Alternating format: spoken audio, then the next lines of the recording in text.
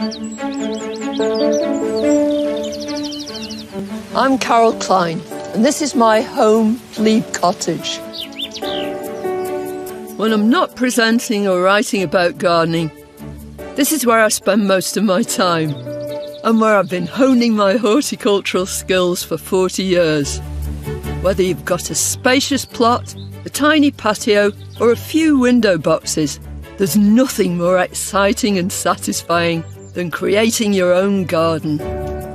From basic to more advanced techniques, I believe anyone can learn how to do it. Whether you're a complete novice or an experienced gardener, I want to help you develop the skills to make your garden grow. I'm ready. Are you?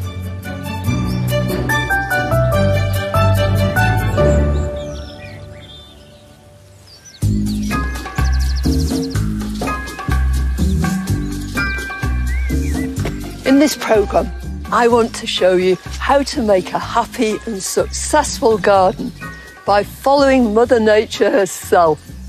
Whether your garden's sunny or shady, dry or damp, we'll see how nature teaches us how to put the right plants in the right places and help them be the very best they can. Growing plants and putting them together successfully isn't automatic. It's something you learn gradually. My passion for gardening started to show itself from the age of 2, growing up in Manchester. It followed me from north to south, where I met my husband Neil, and eventually we came to Glebe Cottage. I remember the first time I saw this cottage. That would have been the summer of 1978, quite a long time ago now. It was idyllic, but there was no garden at all. It was just a great big piece where you turn cars round. At last, here in Devon, I'd found what I was looking for, but that was just a start. During the subsequent 40 years, Neil and I have transformed this unprepossessing patch into our idea of paradise, and we had a wonderful teacher. I think by far the most successful gardener ever is Mother Nature. And I think it's worth looking at what Mother Nature does and what she grows in each different situation when you're deciding what to do with your own garden.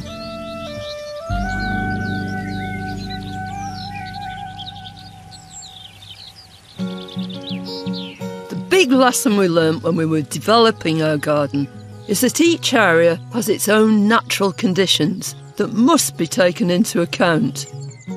For instance, one side's open and sunny, so we laid out an area that really captures the sun and planted it up a bit like a meadow. The other side is shady, so that became our woodland garden. And to plant them up successfully, we looked at what thrives in the natural equivalents. This is a meadow. We've got grasses mixed with perennials and annuals, all coming up together in glorious company. Lots of our gardens, our beds and borders, are very similar in lots of ways. We planted the meadowy, sunny parts of the garden with the kind of plants that would do well in real meadow habitat, and they flourished. This astrantia, for example, it's a plant that just loves meadowy conditions. It grows cheek by jowl with other plants, and that's something that all these plants have in common. They love company. They also love a real open, exposed sort of place where the sun can beat down on them, they can receive all the rain. Other meadowy favourites in here are these gorgeous geraniums, living happily alongside the laceflower, or Lea grandiflora. It's a sure sign of the right plant in the right place. There's also a boggy area in the garden with a pond, so we took our cue from natural wetlands and put in plants that have evolved to thrive in watery conditions.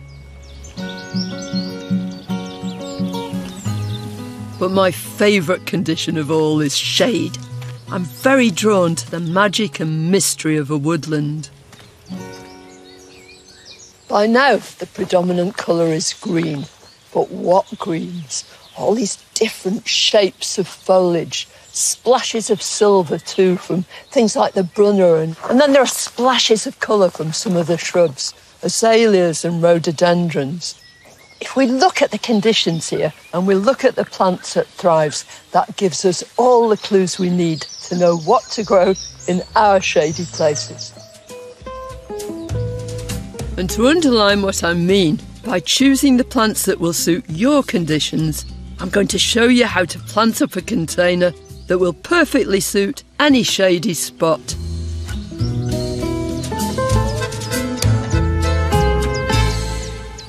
Now, lots of people have shady places in their garden. I mean, it can be shade created by anything. It can be the house, the garage, round the back by the wheelie bins, by your back door. And sometimes it's really lovely to think about having a container there and making a real merit of that shade. And the plants I'm going to use are very, very straightforward. So I want to start with a fern. Because of all plants, ferns are the most typical of woodland or shady areas. I've chosen it because it's an evergreen fern. And if you've only got a small garden and your ferns go to sleep during the winter, it's a bit of a disappointment, so it's a good idea to go for one that's evergreen. I fill this container with a loam-based compost. That just means a compost that includes soil. And then, to help give these plants the very best start, I'm adding something called leaf mould. This is just made from fallen leaves I've collected and allowed to rot down. I'm only going to put a bit in because I've got a lot of plants to get in there. Do you have this one, Fifi? I'm gently breaking up the roots at the bottom of the plant so they can settle into the compost. And then I scoop out planting holes and gently push in the plants. When they're in position, I'll top the compost up until all the plants are firmly covered up to the base of their stems. So alongside this, let's have one of these euphorbias. Isn't that bonny with these lovely reddish leaves? Euphorbias are a wonderful group of plants, sometimes called spurges. There are types to suit all conditions. This one's perfect for dry shade. These flowers, or bracts as they are, with tiny flowers inside them, will persist for ages and ages. Gradually they'll go a deeper green. Eventually you can cut them back down to the base. Be careful when you do though, because all spurges have this kind of milky sap that can actually irritate and burn your skin. But don't be put off by that. The added bonus of woodland plants is that once they've planted, they'll usually look after themselves. I won't need to feed them at all because they're woodland plants, so they're used to just spreading these fine roots out backwards and forwards and living in close proximity to each other, of course. It's not what you call a very artistic arrangement, but I think it will look really lovely with the contrast of these purpley leaves and then these big bright bracts. It's a lot better than looking at your wheelie bin, isn't it?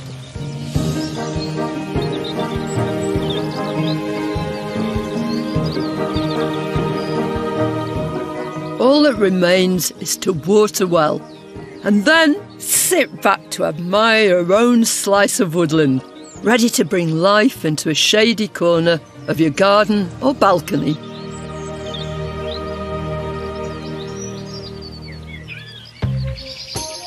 We've looked at how to make the best use of the different natural conditions you might have in your garden. And now I want to show you how to get your head round the dizzying range of plants you can choose to grow there.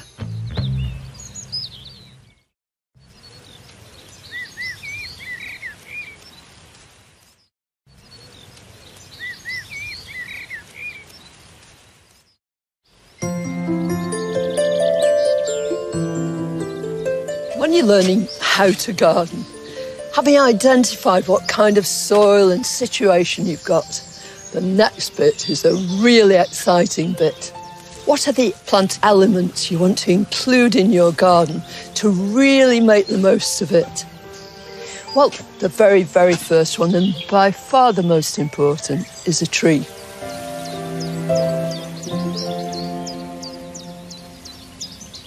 Perhaps all you've got is a balcony garden, but you can still grow a tree. But for most of us, even in small spaces, there are trees we can choose that will bring structure, shape, solidity and permanence to our plantings.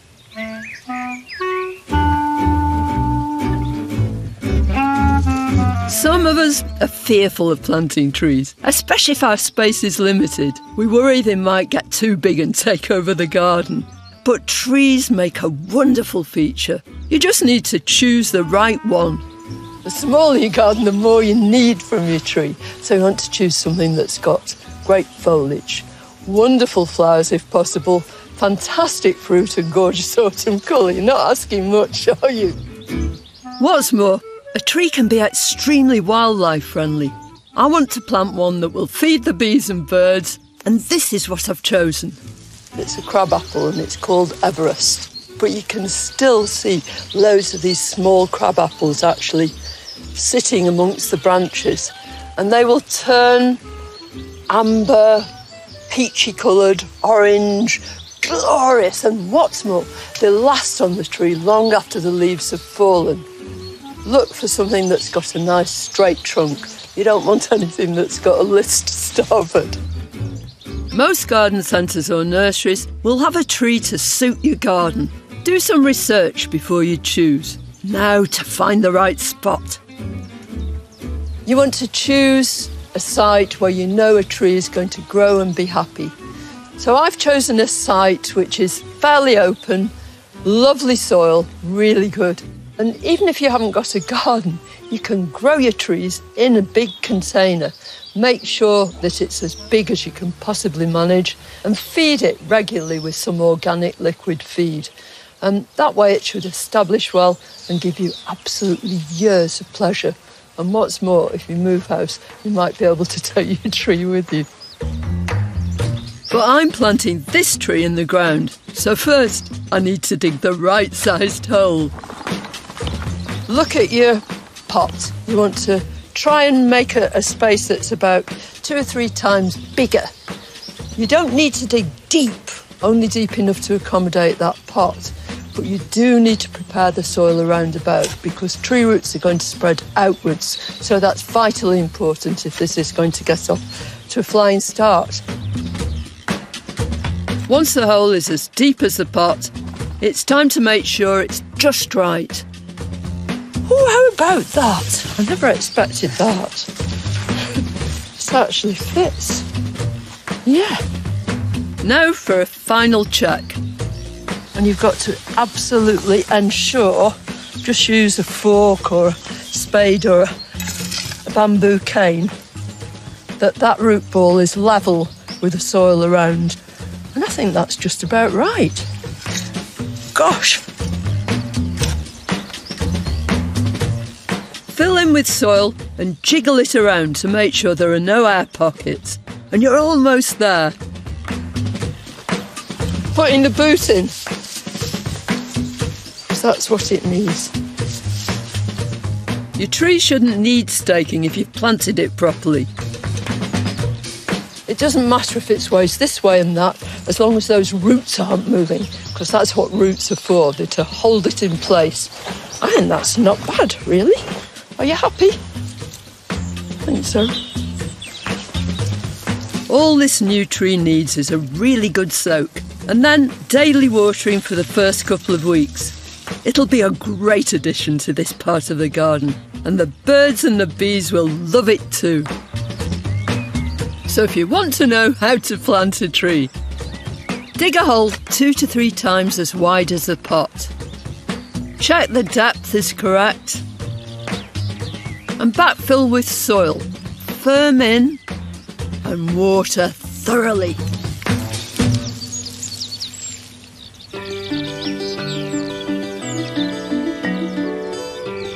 Next on my list of plant elements is a huge group of woody plants, second only to trees in size and longevity.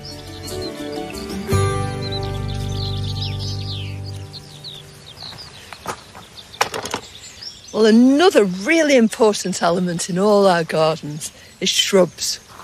This is one.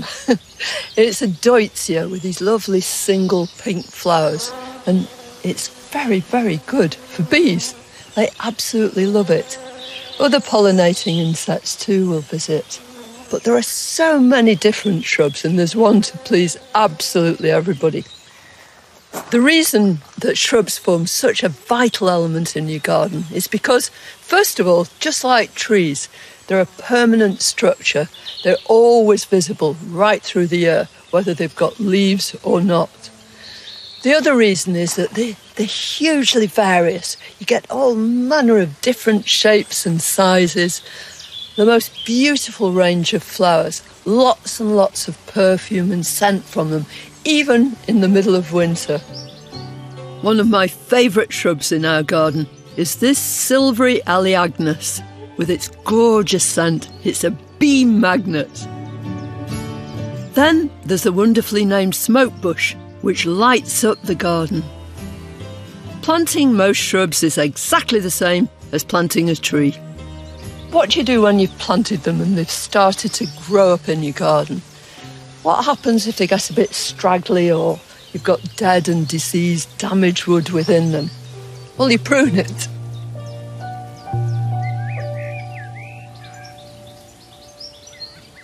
Judicious pruning is an important way to keep shrubs healthy and in good shape. Serious pruning, where you cut away hard, should be done in late winter or early spring. Right now, at the end of spring, however, it's fine to do a little light tisivation to improve your plant's looks. These are the best tool for things like this, a lopper. First of all, take a really good look at it. Look at its silhouette. I can see most of these branches are endowed with these lovely pink flowers, but here and there, there's dead growth. Now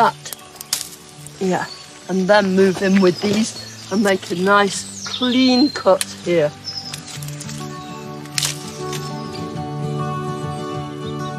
Once you've cut out the larger dead branches, snip out the smaller twigs with some secateurs. Look at this. Lovely flowers at the end of these shoots, but look at all this dead wood here. So you just want to snip this out. Make sure you're snipping the dead wood first. Sharp secateurs are an imperative when you're doing this. And every single plant has its own character, and that's what you want to maintain. So if you see things that are growing at a strange angle or just don't look right, get rid of them. And be brave. We prune shrubs for these 3 reasons: to improve their shape and encourage fresh growth, to remove any dead, dying or diseased wood, and to help the plants stay healthy. A very important role for shrubs in the garden is as boundaries or hedges. This is a particularly popular choice. It's box, and it allows us gardeners to get specially creative. Well, box is also a shrub, but in this case, it's one you don't prune in the usual way. Just trim the new growth like this, using sharp shears or garden scissors. If you do it twice a year, in June and then again in the autumn, it'll keep your box neat. This is exactly the right time to prune box.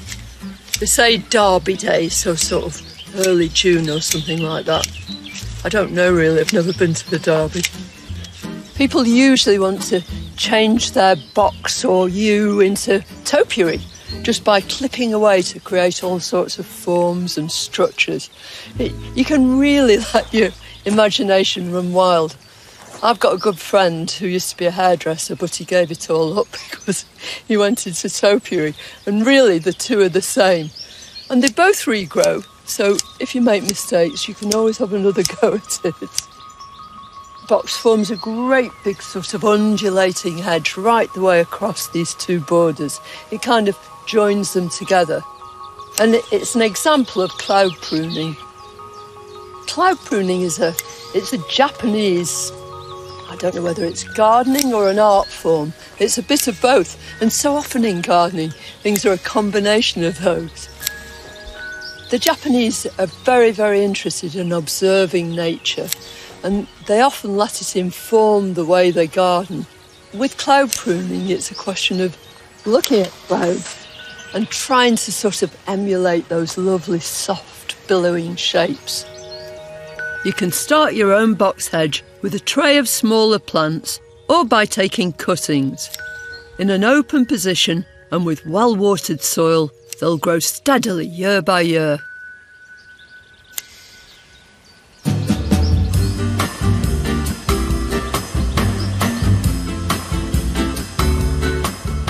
Shrubs are such a wonderful group of plants. It's a great shame not to have them if you haven't got a garden or you've only got a tiny space. But help is at hand. You can grow shrubs very, very happily in containers.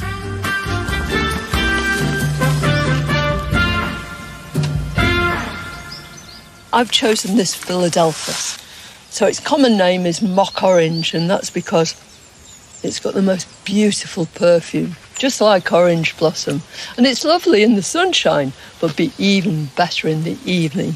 As you're sitting out there with a cool glass of wine, that perfume will float everywhere around you. When you're buying your shrub, don't be frightened to demand to see its roots. Just take it out of its pot and have a look. Because you don't really want to be buying a shrub whose roots are going round and round. That means it's pot-bound and it's going to take it a long time to establish wherever you're going to plant it out. So the best thing to do, since we're growing this one in a container, is to put it into something bigger. Now, I'm going to use this pot. It's full of crocks. Crocks are just broken bits of pot that help the compost drain efficiently. You don't have to have these, but since it's eventually going to end up in this ornamental container, which hasn't got any drainage in the bottom, that will mean it's never going to sit in stagnant water. So, first stage is compost. I've used compost in there, which is based on loam. All loam is soil, but it's sterilised, so we won't get any weeds growing in there. But the closer it is to soil, the better that plant's going to get away. If you're using one of these peat-free composts or multi-purpose, they're great to start plants off, but they're no good for long-term growth. I think this is a lovely place to have it. And the light in the evening is really low here, so that white will glow. So it just remains to give it a really, really thorough watering.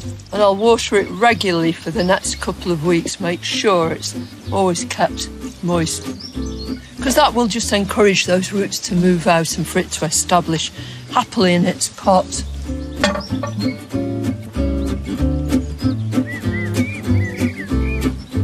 Once I've grown something, I feel extremely responsible for it. I think that whole thing of nurturing is something that's all people have it in common, but it's very marked in a lot of gardeners, this need to look after things and to help them to do their best. The absolute mainstays of a flower bed or border are herbaceous perennials.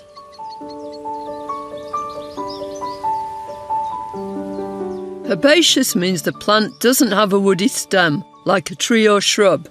It dies back and retreats into the ground each winter. Perennial means it comes back year after year. Today, they're every gardener's best friends. Isn't this scrumptious? You could just eat this middle, couldn't you? It's like some kind of confection. It's a peony, and it's a peony called Bowl of Beauty. It belongs to a group of peonies called Paeonia lactiflora, and they're part of a bigger group which are all herbaceous.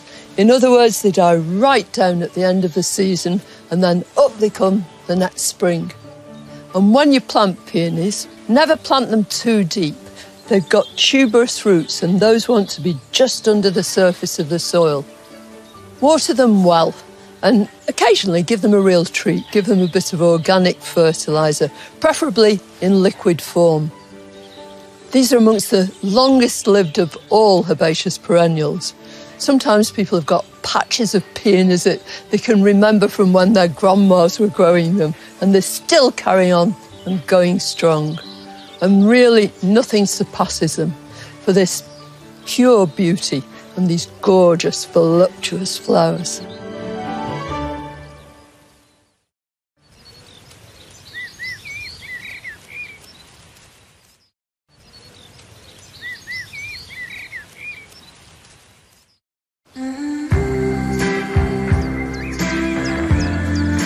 I'm Carol Klein, and I've been gardening at my home Glebe Cottage in Devon for more than 40 years.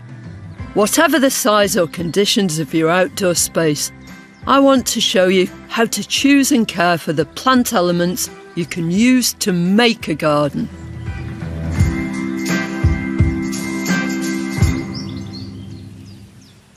Another really important element in our gardens is sometimes overlooked. It's climbers. Sometimes we forget about how much space there is to exploit by plants that grow upwards. There are all sorts of climbers from all over the world, and many of them can grow very, very successfully in our gardens. On the east end of our little cottage are two of the most magnificent climbers. This one, wisteria. My wisteria is almost over, but it does combine so beautifully with the other climber I've planted here, which is a white climbing hydrangea. It climbs where it comes from, way up into tall trees, because climbers usually grow in places where they've got to find the light, they've got to explore. So up they come. Hydrangea petiolaris, on the other hand, this lovely climbing hydrangea, which is really easy to grow and very, very suitable for awkward places like north and east walls, attaches itself to its host by means of these little adventitious roots. This photo shows how this wall's changed from stone and brick to a sea of leaf and bloom. You could do the same by growing something along a garden wall or the back of a garage. And either of these could be planted in a large container, trained along a fence or through the rails of a balcony. Well, I suppose these two climbers are rather grand, especially for a little cottage like ours, but they're lovely. But there are all sorts of different climbers that you can use in your garden and all sorts of ways of supporting them too. Clematis is another favourite climber of mine, and who doesn't love climbing roses? In my garden, I've planted a Paul's Himalayan musk, which climbs through my favourite corners. Right now in the veggie garden, the scent of another really popular climber is filling the air.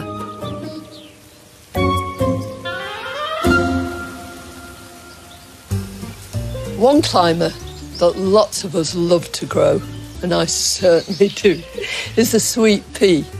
I'm waiting in anticipation, both for the sight of them, but really for the scent, because they are amongst the most perfumed of flowers. Sow them in spring in modules or pots, or you can sow them directly into the ground. And you can carry on sowing them really right into late summer. Your flowers will be later, but who cares? They're worth waiting for. Sweet peas are an annual plant, which means you grow them from seed every year. You can buy seeds or a tray of small plants very cheaply. When they're about 6 inches tall, pop them in the soil. All along these poles are many different colours of sweet peas, but perhaps this is my favourite, and it's called Cupani, after the Italian monk who first sent seed of it to this country. All sweet peas like it sunny. Here I'm growing them amongst peas and beans. But to get them started, you usually use something like bamboo poles. I'm using these stout hazels here. And you tie them in first of all, just with a bit of string, just to get them heading in the right direction. But if you want masses of flowers, there's one thing that you have to do, and it's no hardship. You just have to keep on cutting them. Take them indoors and enjoy that perfume. I bet everybody who grows sweet peas grows them because that smell reminds them of some time or some person. They remind me of my mum. She absolutely loved them. And even in her tiny little garden, always grow a few plants. Bring them in to the house. I grow most of my sweet peas in the borders, but they're perfectly happy growing in a large container. That means you can put a pot anywhere you've got a sunny spot. And there's another climber I love. It rises early, making it an ideal companion if you're having a morning cuppa on the back doorstep. The plant I've chosen is this. Isn't it glorious? It is glorious. It's morning glory. It's a good job that I'm showing it to you early on in the day, because these flowers will close in the afternoon. Its proper name is Ipomoea. It needs practically no sustenance whatsoever. It's the easiest thing in the world to grow. These morning glory will be fine growing in a container like this big square pot. I grew them from seed just like the sweet peas, and I'm combining them with this grass, which loves the same sunny conditions, so they'd be really happy together.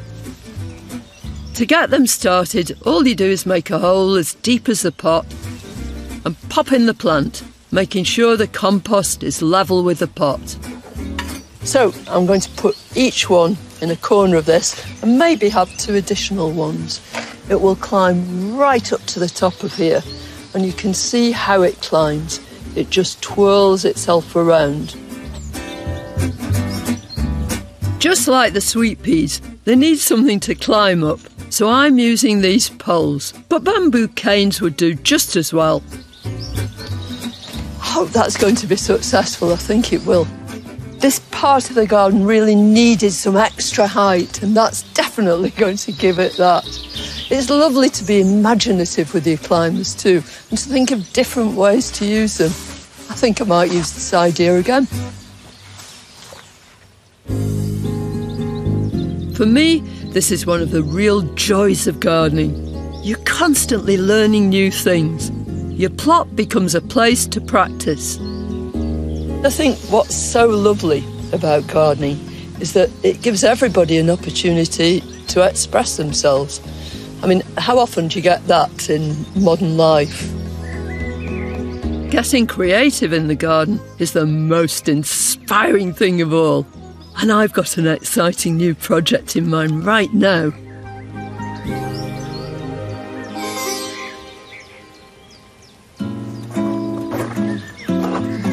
Many people have been seduced recently by exotic indoor plants with rich glossy leaves and striking foliage. But I want to show you a bit of outdoor exotica. This is an ideal project for a patio or balcony. Whenever you're planting a container, or absolutely anywhere, but particularly with containers, because you're going to view them usually on all sides. So it's really important to imagine what the whole thing's going to look like when it starts growing. Many of these plants come from the tropics and look like they ought to be indoors, but they'll be happy outside all summer long. I think they'll make a fantastic combination. I think even at this stage, just as a combination of foliage, I think they look really quite nice. There's this Riccinus grown from seed. It's a castor oil plant. Isn't it lovely with those big dark leaves? But the other elements in here are all either bulbs, as in the case of these Eucomis, this most gorgeous, I think this is called sparkling burgundy. And Eucomis come from South Africa, grow up on high ledges, real baking sun, so it's going to love living here. And then right in the centre, it's a dahlia. Everybody will recognise it. One of the most popular plants in British gardens, although it's had a very mixed history. But nowadays, everybody puts them into their beds and borders and really celebrates with them. Dahlias come from Mexico and South America. This one's Magenta Star. Its flowers shine brightly into autumn above its dark leaves. I'm using a plastic tree tub, standing inside a decorative copper pot. I've already half filled it with multi-purpose compost. Right, is that fairly straight? Looks reasonably happy. And then I can start in filling with these. It's got some organic fertiliser in it too, which will keep these things going for a bit. To complement the delightful dahlia, I'm using a canna. Their large leaves really give that jungly look. I bet people think I'm really rough with my plants, but I never hurt them. Promise. I haven't had any complaints yet. Right. Not only do they have these leaves, which are going to become really quite enormous and look wonderful with the light shining through them. You see the silhouettes of the other leaves in there. But, as if that wasn't enough, they produce these flowers, and they're just like the silk handkerchiefs from a magician's hat. They just grow and grow and grow in glorious colours. Even if you've got a small garden, you fill it with these sorts of plants and have climbers growing overhead. You can just pretend you're way out in the middle of the jungle.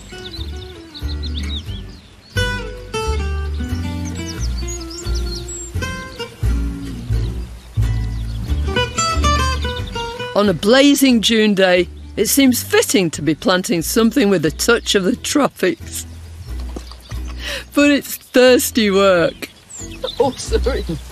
Coffee. Fifi, come on. Come on.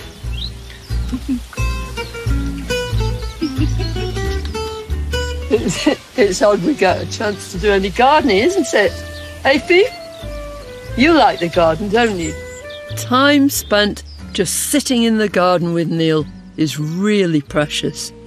As we learn how to garden, we should always remember how to enjoy it as well.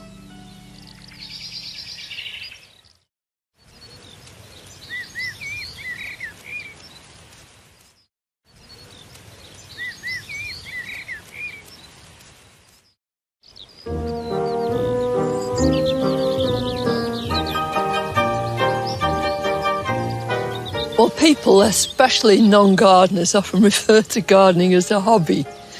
But of course, whether you've got a plot as big as mine or whether you've got a window box and a few plants, it's much, much more than that. Because you always have a relationship with your plants. You love them. Sometimes you get fed up with them if they're not doing quite what you wanted them to do. You're important to them. But even more than that, they're vital to you. Seeing your garden grow is a real thrill, whether it's pots of flowers on your patio or vegetables in a raised bed. This pleasure is one of the reasons for my love of gardening.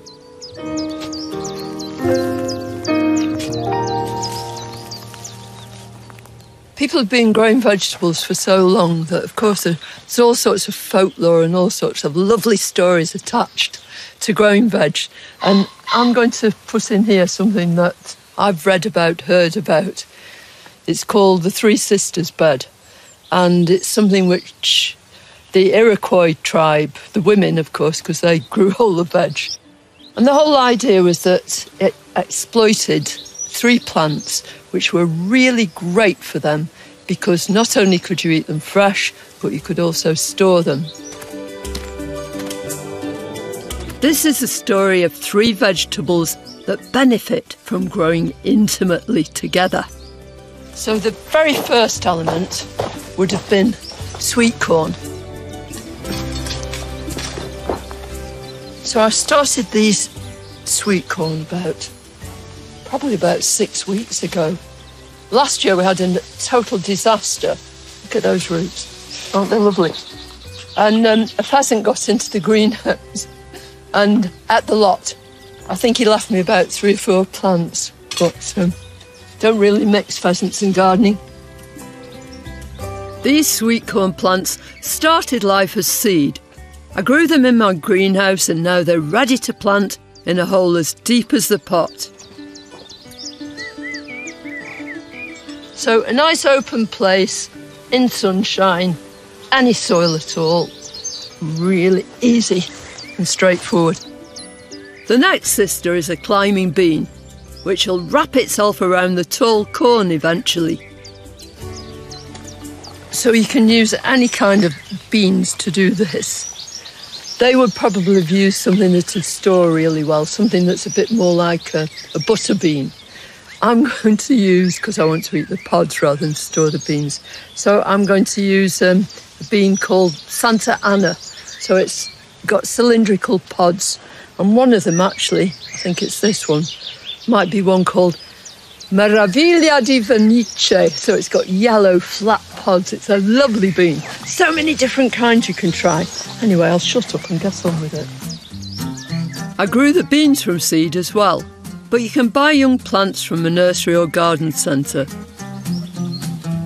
In Italian, they call these beans rampicante. That really describes how they're just all over the show. Like my sweet peas, each bean has a cane for support to help start its climb.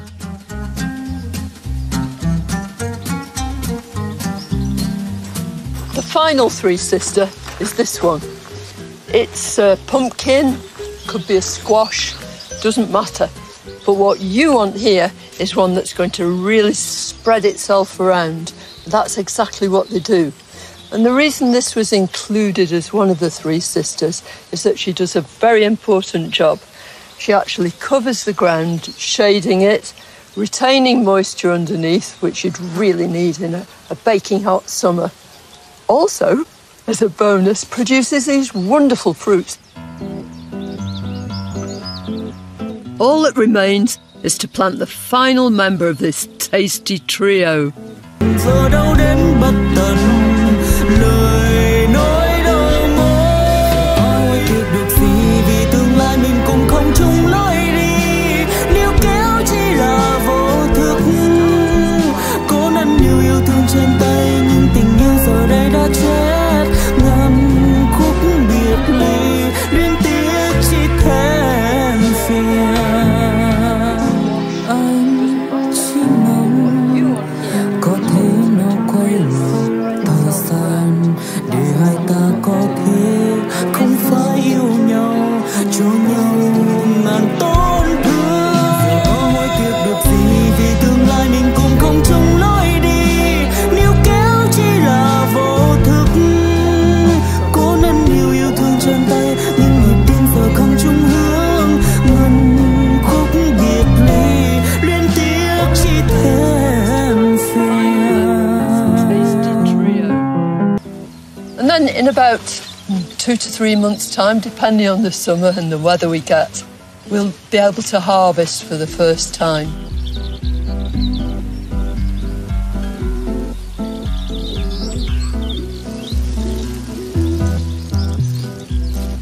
I mean, who do you garden for? I garden hugely for myself. It's very self-indulgent. I just love the doing of it and the growing of it. But I'm constantly aware of how important my garden is to all those creatures that I share it with. Some of them are very visible, and you can hear them too, the wonderful song of birds that permeates the air through the spring and right into the winter. For my final project, I'm going to put together a pot for a patio. It'll be perfect for our wildlife friends to feast on. Pale blue scabious, purple wallflowers, and a blue geranium. They're all magnets for bees and butterflies. I thought it would be really nice just to gather together a real mishmash of all sorts of different plants. Some are perennials, a couple of annuals, some vegetables too, and make a kind of rainbow planting. So it's a bit of a tribute to the NHS. I think all these things are going to live happily. There'll be a real kind of community of plants. It's a real privilege to garden. I think that it ought to be a top priority for every single kid in the entire country to actually be able to get their hands in the soil. It's such an important part of every kid's education, really, to learn about the living world, and which better way to find out about it than to garden. I've been asked before, you know, what I'd do if I didn't have a garden, if I couldn't garden. And I cannot imagine what it would be like. It's not the meaning of life, but it's a reason to get up go out.